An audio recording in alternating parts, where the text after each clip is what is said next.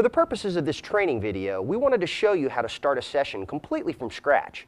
But for the remainder of this training video, we're going to go ahead and load up and use the included demo session that came on your 3-play. Once you enter the live production environment, you can see the main interface, and the main interface is basically broken down into 4 sections. The top section is the preview section, and you can see all of your incoming video sources and both of your independent outputs in full frame rate video display. Just below that is the clip list. This shows us all of the marked events and all of the camera angles available for each marked event. Below that is the playlist. This is where you can easily create melts and highlight reels, including audio and transitions. And then down at the bottom, you'll see the dashboard, which gives you extra control and also shows you system status while using the control surface. If you attached the second multi-view monitor, you'll see the multi-view display. And this shows you larger versions of all 8 of the incoming camera sources, very large versions of both of the outputs, and the production clocks. Both the main interface and the multi-viewer can be configured. You may not always be using 8 cameras for your instant replay, so depending upon how many cameras you're using in your production, you can configure the 3-play interface to match your production needs. Along the top, there are tabs in the main interface, allowing you to change out to a 4-monitor view, a 6-monitor view, an 8-monitor view, or the recorded cameras view. If you're only using a specific number of cameras that you're recording and it's not 4, 6, or 8, you can tell the 3-play, I only want to have displays for the inputs that actually have video signals coming in on it. The 3-play will actually determine how many cameras you're recording and set up the interface for you appropriately. Once you have your interface set up, you can go ahead and configure the video inputs. Now you can configure each video input right from its input monitor here on the interface. As you mouse over any of these input monitors, you'll see a small gear highlight in the upper right-hand corner. Simply click on that gear to launch the configuration panel for that input. Once here, you have the ability to choose the format and resolution of that input, whether it's coming in high definition or standard definition, 720, 1080. There are multiple frame rates, a lot of different variables here for you to choose. And remember, each input can be a different resolution and a different format. You also have some proc amp controls for that input to adjust video levels and some white balance controls as well. Along the bottom, you have the ability to choose what type of audio is coming in, and each input can support up to 4 channels of audio. You can bring audio in either through microphone or line inputs. You can bring it in digitally through AES, EBU, B and C connectors, or you can use embedded SDI audio. You do have the ability to adjust the gain and mute the audio on that input as well. In the upper right-hand corner of each camera configuration panel, you have the ability to rename that camera.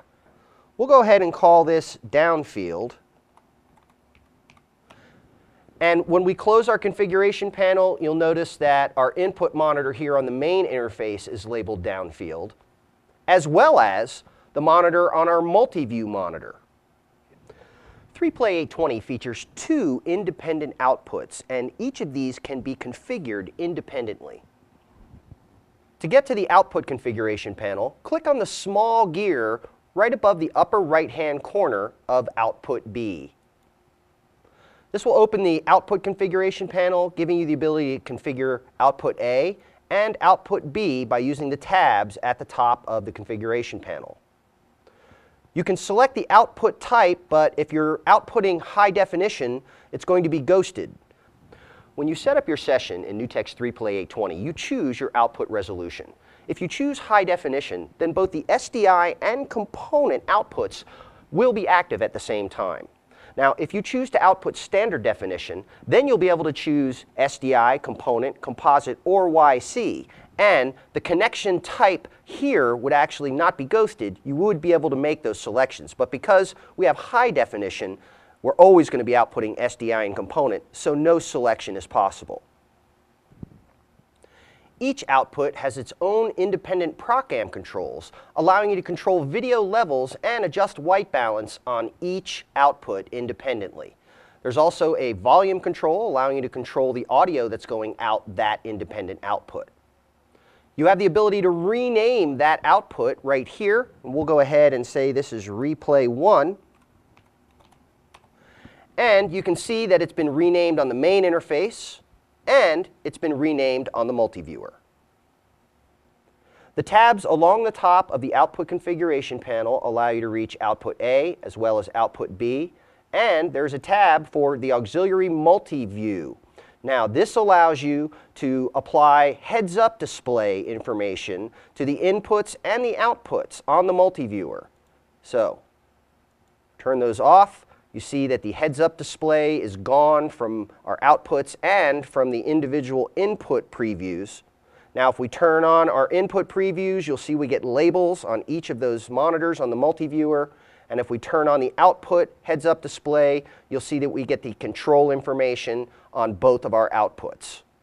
There's also a tab for Genlock, and the system will allow you to use either bi-level or tri-level Genlock, and it is enabled right here. Just like the main interface, the multi-viewer's interface can be modified to match your production needs. Back in the Multi-View tab, you have the ability to choose the screen layout for the multi-view monitor, and this can be 4-monitor view, a 6-monitor view, an 8-monitor view, just the cameras that have been set up to be recorded, or just the 2 independent outputs with large production clocks. Back in the main interface, the output displays also show heads-up display information. This information can be turned on and off by clicking on the small eye in the upper right-hand corner of each of those output displays. NewTek's 3Play A20 has internal production clocks that you can use during your live production, and we've seen these displayed in some of our display output setups. Now, you can either use the internal clock inside of the 3Play itself, or you can sync the 3Play to external timecode. The clock output, right up here in the upper right-hand corner, has a gear right next to it, allowing you to configure your production clocks. Now, the production clock can be set up with a production time, start and end, and this will give you the secondary production clock. The secondary production clock before the production will be displayed as a countdown to the start of the production. And then, once the production starts, that clock will become a countdown to the end of the production. The second production clock is either going to show time of day or the external time code that's being fed into the system.